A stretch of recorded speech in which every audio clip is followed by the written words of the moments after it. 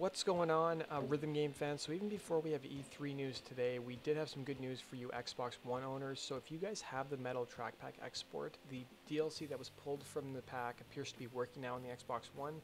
Rock Band-Aid posted a tweet along with a picture of 3 songs that should be able to be downloaded for your system. So Hair of the Dog by Nazareth is now available. Levitate by I Mother Earth and Master of the Universe by Hawkwind should also be available to download. So if you guys are on the Xbox One, give those a shot and let me know if those work for you. It seems like it's been confirmed by a bunch of other people on Rock Band Reddit.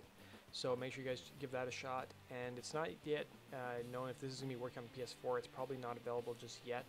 But turning out later today, we're going to have some big announcements from Harmonix about Rock Band 4 and possibly a new instrument and the fall update. So make sure you guys stay tuned to my channel for that. I'll be covering all that news and giving my analysis.